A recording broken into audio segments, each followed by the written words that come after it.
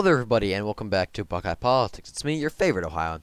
So today we're going to be looking at last night's special elections and runoffs, which took place across several southern states, including the states of Alabama, Georgia, and Virginia. Let's get right into it by looking at the state of Alabama. So in the Alabama Republican runoff, we had Katie Britt, who is a former staffer for Rhino Senator Richard Shelby from the state of Alabama. She went up against Mo Brooks, who is an absolute Chad, one of my favorite members of the House of Representatives and one of my favorite candidates running this cycle. Mo Brooks was actually originally endorsed by former President Donald Trump, but he lost the Trump endorsement back in March. Trump says it was because Mo Brooks went quote-unquote woke, because he said at one point that the Republicans should focus on 2022 and 2024 and not 2020, despite the fact that Mo Brooks is one of the fiercest defenders of Trump's claims of the 2020 election being stolen and one of the biggest proponents of election integrity. So you might be saying, why did Trump endorse Mo Brooks for going woke if Mo Brooks is one of the biggest supporters of election integrity? Well, that's because, simply put, Mo Brooks' polling numbers were abysmal. Mo Brooks got the Trump endorsement and then basically sat at home and hoped that would carry him across the state, which honestly you would think a state like Alabama, it probably would have, but it did not. Mo Brooks began to slip in the polls, and Trump was afraid that his beautiful record of endorsements and him having so much control over the Republican Party would fail, and so he freaked out, made up a stupid reason about Mo Brooks apparently going woke, unendorsed him, and then let the primary run its course. Mo Brooks got his act together, he worked very hard, and he managed to make it to the runoff, where, as you see here, he unfortunately lost to Katie Britt, who eventually did get the Trump endorsement. What is ironic about this is that Trump was actually attacking Katie Britt on social media several times in the past. He was attacking her back in like September, October, November. He was defending Mo Brooks and attacking Katie Britt. And now all of a sudden he endorses Katie Britt because really, it is his record.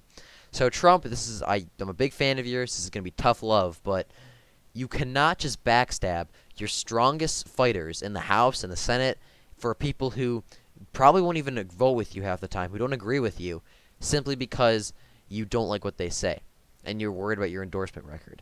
Like, I'm sorry, but Trump, I'm viewing this as tough love, but Mo Brooks is one of the best Republican congressmen out there, and he would have been one of the best Republican senators. But because you don't like that he was not doing well in the polls, you unendorsed him and supported Katie Britt, who seems decent actually when you look at her issues page and the way she's ran her campaign. But I think that's pretty much a grift. Honestly, she's yet to see. Katie Britt could be a good senator, but I think it's just a grift just to get voters. So yeah, really, Trump. Mo Brooks fought like hell for you. He was at January 6th. He fought all the lawsuits. He stood with you this entire time. And then he took a dip in the polls. You want to protect your endorsement record, and you unendorsed him. And now we may very well get a rhino in the Senate. Not saying Katie Britt's going to be a rhino. If you look at her issues page and the campaign she's ran, it looks pretty solid. But her campaign of working with Richard Shelby, her endorsements, most of them coming from big tech and other big corporations in Austin and California, tend to say otherwise. So, yeah. So Mo Brooks did best in his congressional district in northern Alabama. He managed to only win one county, which was Shelby County, which is pretty much in his congressional district. But yeah, so really Mo Brooks, I like him a lot. I really wish he would have won this race. But Katie Britt, I do support her in the general. Vote for Katie Britt if you live in Alabama. But we have to be skeptical of her. All I'm going to say, she's a shady past, and her supporters are also very shady. That was really it. There are a few other runoffs, but they're all for pretty much the Democrats, or the races are safe are. Let's look at the Georgia runoff results. I'm mostly focused on the House runoffs, because there are a few Democrat ones for governor and lieutenant governor and stuff, but really not too concerned with that. So the big ones were in the 6th District and the 10th District. So in the 6th District, Richard McCormick, who is not really David McCormick, and Richard McCormick is actually a great on the issues. David McCormick, if you do not know, he was the Republican nominee, or he was the Republican candidate for Senate in Pennsylvania. He lost by about 900 votes to Dr. Oz, and thank God he did. David McCormick was horrible.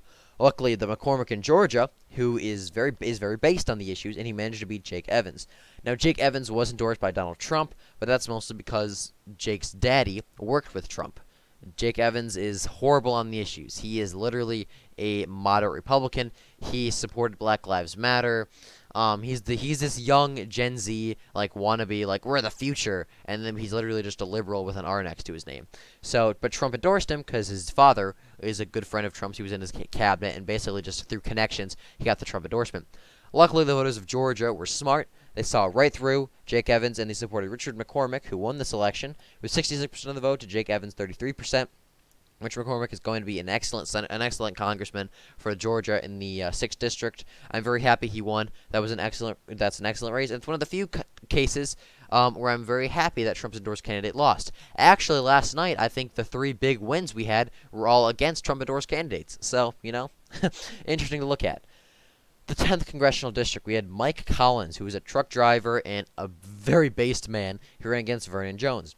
Now, Vernon Jones was also endorsed by Donald Trump. Vernon Jones is an African-American and former Democratic senator or state representative. I'm not exactly sure. But he was a Democrat. He was in the state assembly in Georgia. He switched parties because he said that Trump's policies helped African-Americans more than Democrat policies did, and he's basically the face of Brexit. Now, that sounds all great and good, but Vernon Jones that was probably all grift. Vernon Jones is abysmal. His past is scary. This guy has sexual assault and rape allegations from when he was a county commissioner. This guy has a lawyer who had the knowledge to possibly bring him down, died suspiciously in a car accident. This guy organized forced diversity. He fired white people when he put black people in their place in the early 2000s when he was a county commissioner. He supported the removal of Confederate statues as a county commissioner. As a Democrat state legislature, he did not support overturning abortion, which he claims to be a huge supporter of because he's religious now. So Vernon Jones has a very sketchy past, and Trump endorsed him simply because he kissed his butt and said, "Oh, Trump, look, you did so much for my community. You did so much for people like me. Thank you." And Trump was like, "Oh, well, this guy's a great guy. I'm going to endorse him. He likes me." But he was not the best choice. Mike Collins was so much better on the issues, and he was just a better person in honesty. Vernon Jones is a disgusting individual, and I'm very glad he lost handily to Mike Collins. So, big wins here in Georgia.